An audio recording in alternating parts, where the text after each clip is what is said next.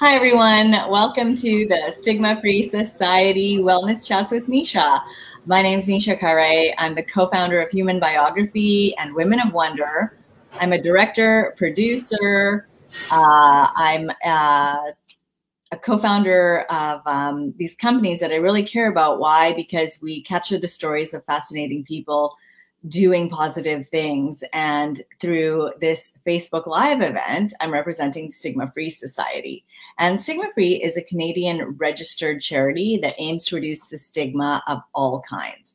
So they have a focus on mental health, and they promote mental wellness education for youth while providing resources for educators and school counselors, parents, and guardians. And really, the Society's goal is to create an awareness of the various stigmas that exist in the world and help develop an understanding of the challenges that numerous people face. We want to encourage people to foster acceptance of themselves and of others. So to learn more, please join us at the Stigma-Free Society, www.stigmafreesociety.com. And I would love to now welcome and introduce our guest today. And it's Emelle, Nicole Burke Emelle. But Nicole, am I pronouncing your name correctly here? So yes, so our business is Emelle's Catering. Emelle's Catering, yes, great name. Thanks for being here. So I'm going to tell you guys a bit about Nicole. With Emelle's Catering, they're celebrating their 20th anniversary, and she's been at the head of this for over, these so many years. And she has, had catering and weddings and thousands of corporate events, over 800 weddings, private events ranging from like 2 people to 200 people. And really, she's an award-winning trailblazer. But yet still staying humble and approachable, which is, a great combo, and really likes to mix that with like humor and reality. So most often you're going to get the biggest sales pitch is that she's bragging about her awesome team and that it's a diverse team as well. Heartfelt Pride was celebrated in 2020 in huge fashion by being recognized by the Small Business BC Award for Best Employer and at the BC Autism Awards for Inclusive Employer. So welcome, Nicole. Thanks for being here. Thank you so much for that awesome intro, Nisha. Thank you. It's my pleasure, my pleasure. So Nicole, tell us a bit about Emelle Catering and your connection to AutismBC. Absolutely. So as you said, Emelle's Catering, Friday is our 22nd anniversary, and I've been here 20 of those 22 years. Wow. We are a catering business, so we're in the hospitality industry. And I say that because being hospitable is actually the core or the foundation of our business, which sort of brings us to that inclusive piece and the diverse piece of our business. So our focus is being hospitable, which is warm and kind and loving and all of those things, making people feel at home when they're here. And then we focus then people first. So our team, and when our team is happy, they can service our guests. And when our guests are happy, that helps us service the community. And in doing that, we're looking after the planet as well by minimizing our footprint. So that is the foundation of our business. And that sort of stemmed this hiring culture.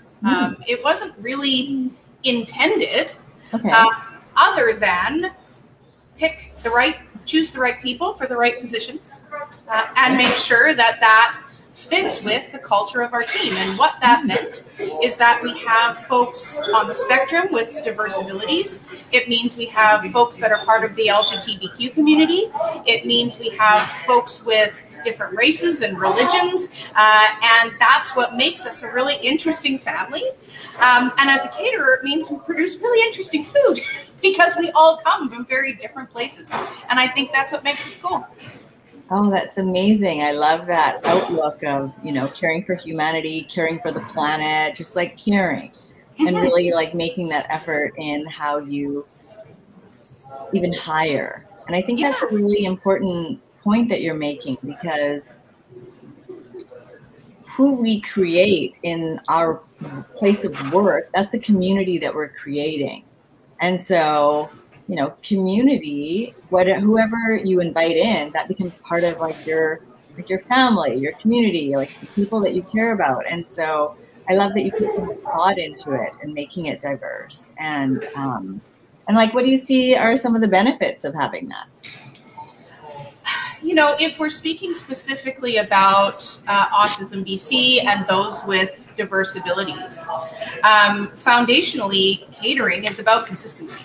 When you're looking at a food service business, it needs to be consistent, and it needs to be of the same quality all the time, which means you have to have really amazing standard operating procedures, because a pinch of this and a pinch of that you do in your own home cooking doesn't get translated very well.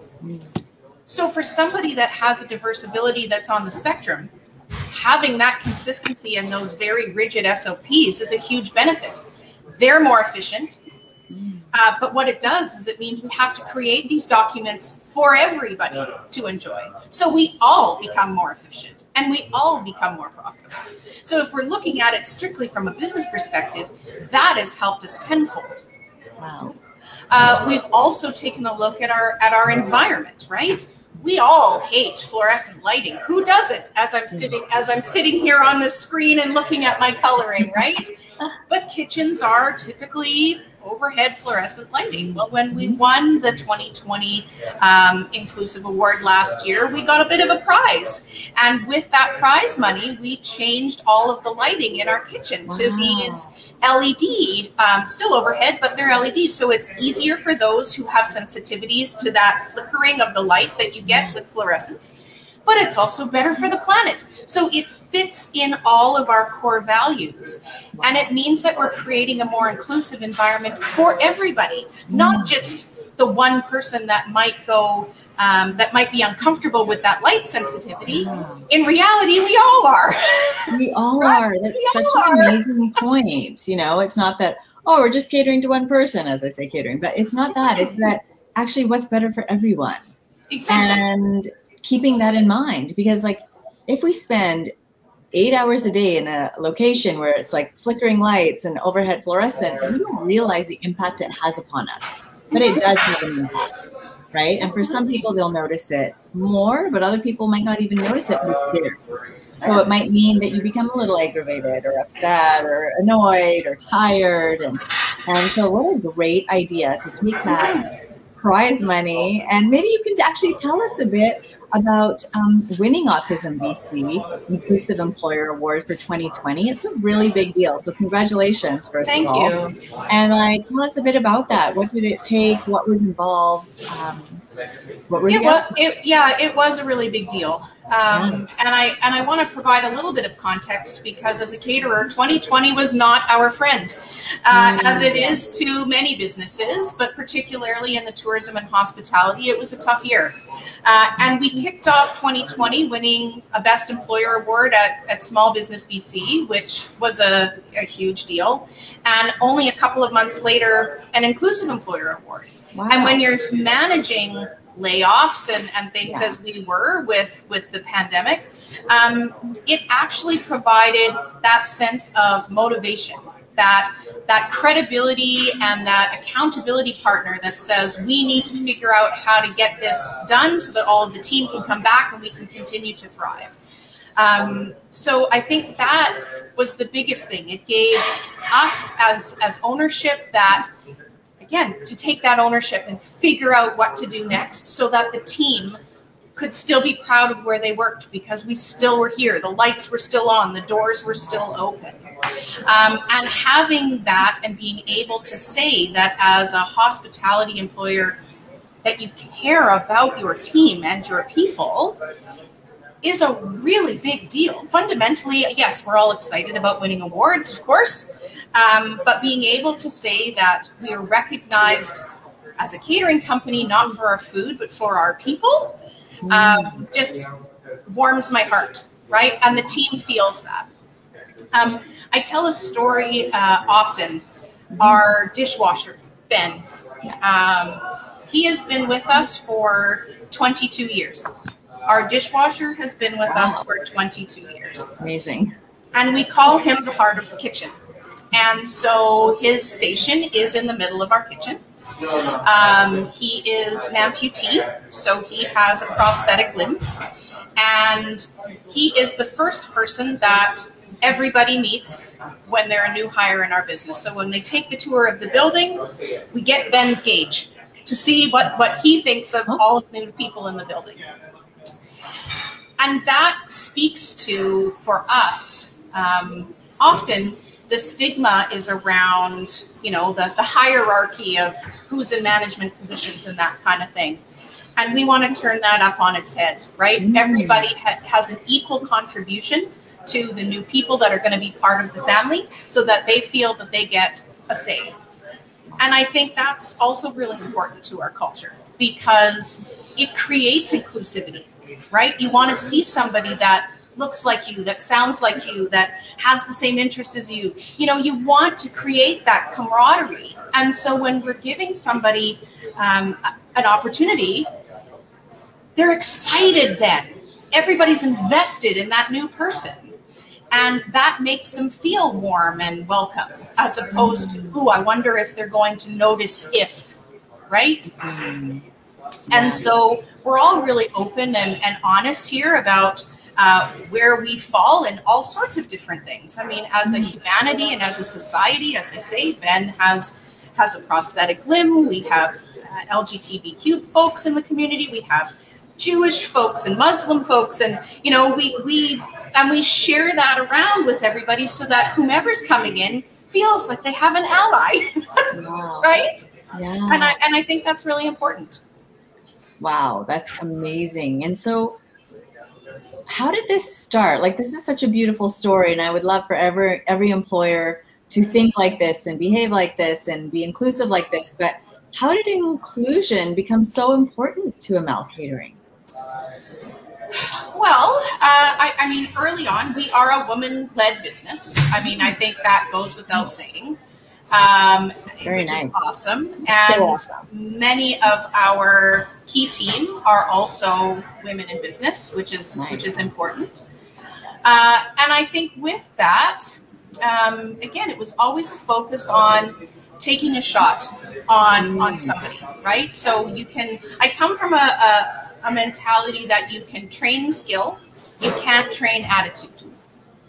And so when somebody comes in and they're positive and they're excited and they really want to be here, then I can show them the tools that they need to be able to do the work. Yes. And that positivity is what overflows in the kitchen. Yeah. And that's how it started, is trying to find the people with the right attitude that were excited to want to be here and be with us. Speaking about, again, one of our folks on the spectrum, Danny, who's been with us now, I think, 9 years. He came in almost every day. He had a portfolio of things. You know, he talks vividly about mastering his fried rice, and he desperately wanted to get a position, and he was having a hard time finding a job. And what's particularly interesting about him, and he shares his story, actually, you can look at it, our 20-year anniversary video on our website. You can see Danny, and he shares his story, that what he really wanted as a person on the spectrum is to be able to contribute to his community and his society and be independent and be somebody that could pay his own bills without needing to have support. And so it was important for him to feel like he was a good, proud member of his community and society. And every day he would come in and show his portfolio, and we didn't really have the work for him yet to keep trying, Danny, and he did. And now he's been with us 8 years. So it's a part-time gig because that's what works for him. But every week he still calls, I'm coming in on Saturday and I'm excited to do my dishes, and what prep do you have? And oh, guess what? This week I mastered this. Can I try it out? Oh, wow. And so the team embraces that because they're waiting to see what fried rice or whatever it was that he's learned to do in his week, what he's going to bring to show us. And that makes the rest of us say, oh, well, we're going to show you our fried rice, aren't we? But it makes it so that he feels now that he's part of the team. And when someone says, yeah, your fried rice is actually better than mine, it makes it so that, again, we're all on the same playing field. Yes. Yeah. And I love that point that you make, that people want to contribute to society. They want to be part of something. And it also like varies how that might work for someone. Like full-time for everyone is not necessarily going to be the way to go. Right. But I love that you're giving opportunities for like, you know, part-time as well, or different ways, because I think that we should be accommodating in that way, depending on different people, like what works, because everyone can bring something amazing to the workplace. So do you have like a personal connection to the diversely abled community that has led you to be so passionate about the hiring that you do? I have one of my very best girlfriends has a son that was or is on the spectrum. And he's a teenager now, but when he was first born, I saw the challenges that she had in getting him even diagnosed, having anybody be able to see him and have her think that it was anything other than her being a bad mother, which was a terrible experience for her. So stressful. And for him, right? So not having the same access to childcare and, you know, play dates and all sorts of things that you have when you're a child growing up, I saw how alienated he was with his friend circle. And so for me, it was always that I don't want to ever have anybody feel like they aren't included, right? And so it's about seeing what are they able to do? Not that they're disabled. It's what are you able to do? And let's see how we can fit that into what we're doing. And so that is where it started for me in terms of being passionate about folks on the autism spectrum in particular. But in general, I think my outlook is always that everybody has something to contribute. Everybody has a warm, kind heart in there somewhere and wants to be able to give something. And, you know, if I can afford somebody that opportunity to do that, why not? What impact do you see this having on your staff, or even specifically your diversely abled staff? What kind of impact do you see it having on their life? Well, I hope, I mean, fundamentally, depending on what their goals are. I mean, for somebody like Danny, it's being able to trust that he has a job, that everybody cares about him, and that he can pay his rent, and that he can go on vacation, and all of the things that he wants to do for his goals. For the others, I think it's about that bigger picture, that hospitality to the planet isn't necessarily just about using compostable dishes. You know, it's about being kind, and whether that's reaching a helping hand out to somebody that's, you know, down on their luck on the east side, whether that's somebody that's disabled, whatever that is, it's a kindness that I'm hoping that we go out into the world with, because you're happy and positive in your position and your job. We spend more time at work than we spend anywhere else. And so if you're leaving your job excited and positive still, yes, tired from working all day, but if you're walking out the door still wanting to say hello to that passerby, then that changes something. There's an essence in that really changes something, and that helps our communities. It helps everybody, and that's what I hope people leave with, is understanding that we all are all equal, and that we all do deserve a warm smile and a hug when we can do that again. Amazing. I love that you say that. I used to be a career counselor, and I fully believed that if we spend so much time within the workplace, let's make that time happy. Let's make that time positive, and like we want to bring our best selves. So what does it take to make that happen? And you really are doing that. It's phenomenal. And I think it's important as business owners and managers to have that understanding of time. Because it's one thing to pay somebody a wage. You're never going to be able to get that time back. I've had some, health challenges in my life, and it really put that onus on the value of my time. We don't know when our last days are. And so it's that piece around saying, thank you for investing your precious time here. Yes. And having people know that we really value their time. And hopefully that changes the culture. Love it. And so what have you personally learned about the diversity abled community from working so closely with your staff?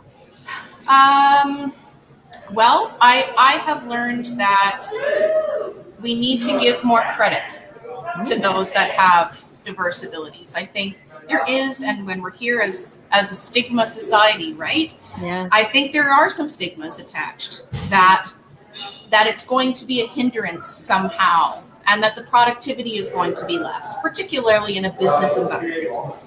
And the reality is that's just not true. It's just not true.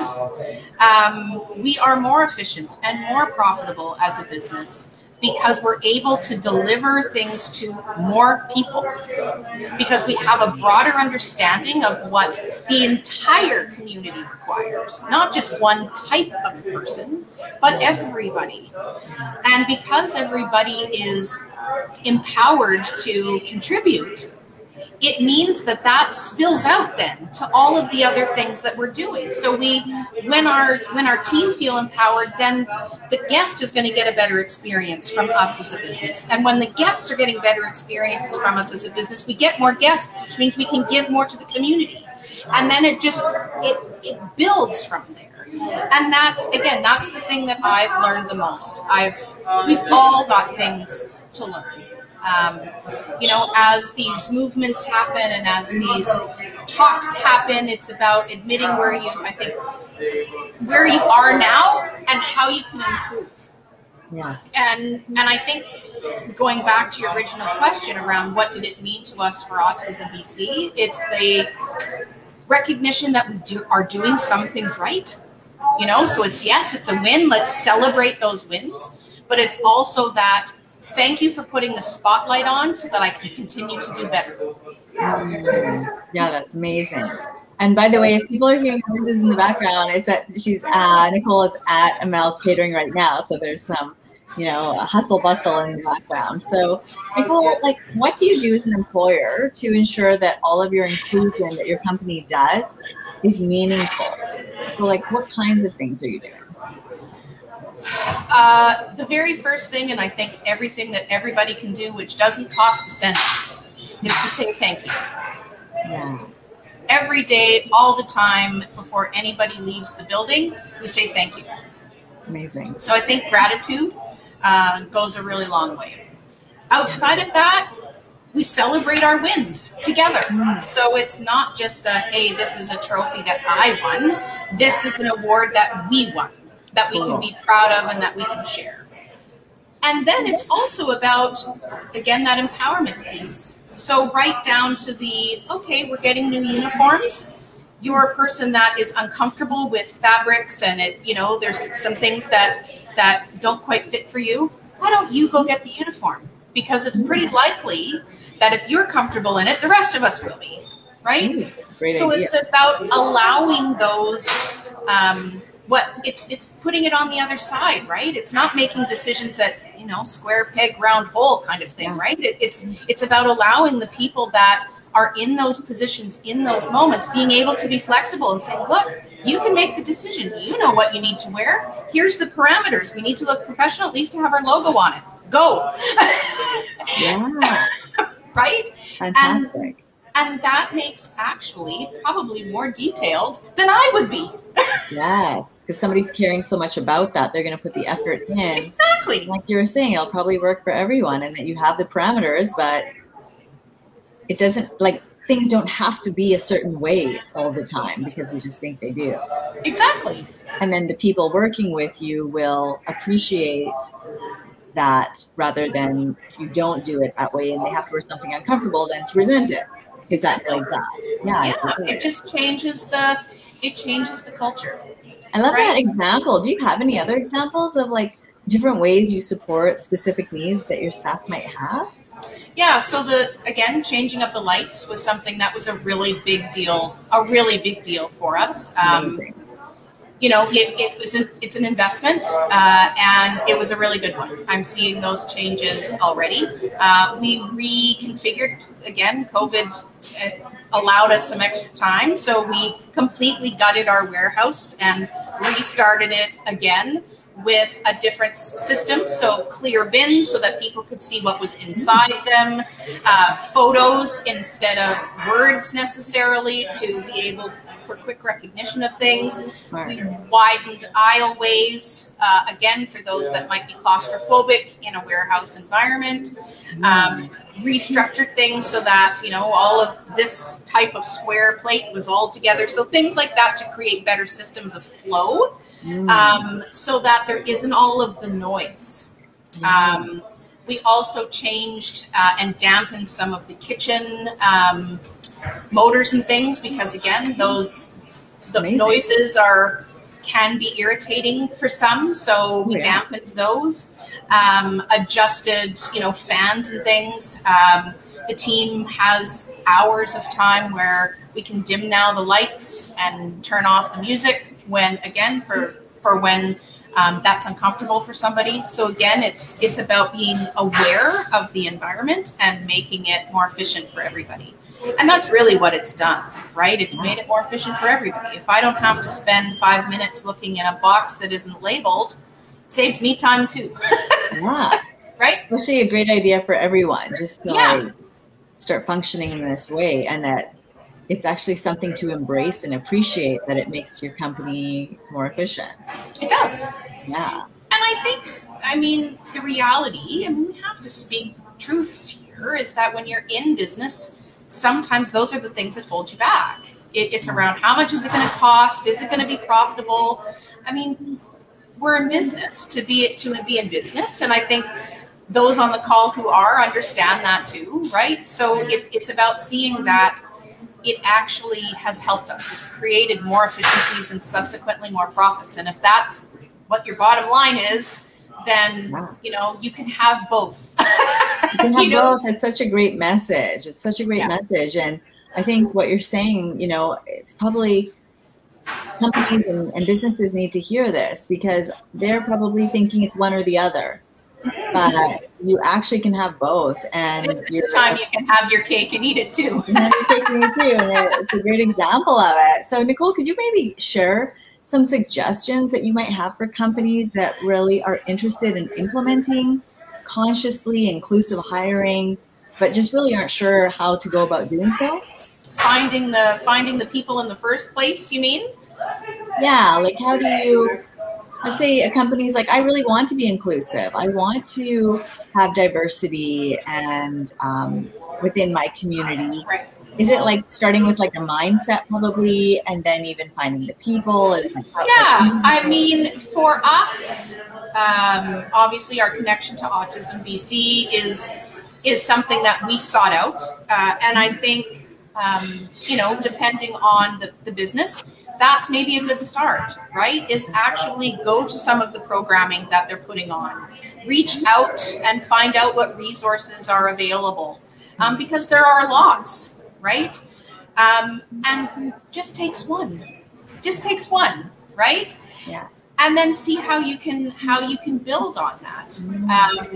There are specific folks that do hiring for those on the spectrum. So, you know, Orbital Learning was one of the folks who actually donated the prize money for our category, because that's their focus is integrating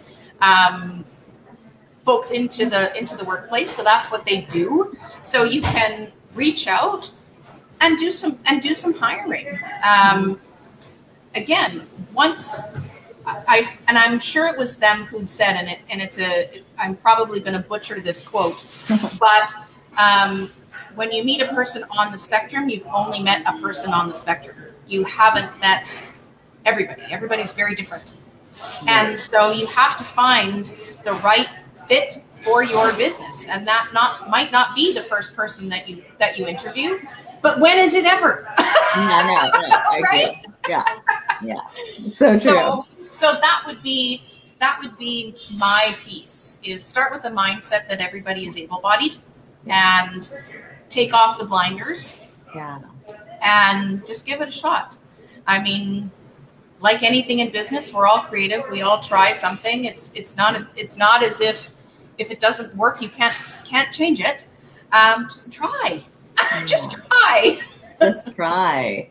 Yeah. And the results can be magnificent. Magnificent. Yeah.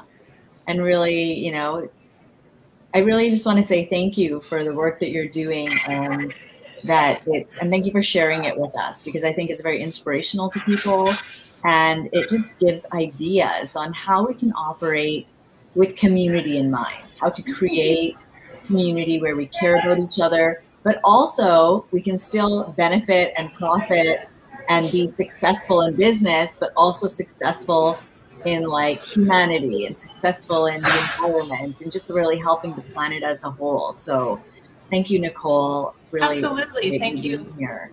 And just kudos to Emelle's Catering for the amazing work that they're doing and that you're doing. So just appreciate you, and appreciate the staff that you have, you know, formed and created a community with. So thank you so much for being here. Thank you. Thank you. Okay, have a wonderful day. Bye, everybody. Yeah, we'll see you in 2 weeks. Stigma-free. Have a wonderful day. Take care. Bye.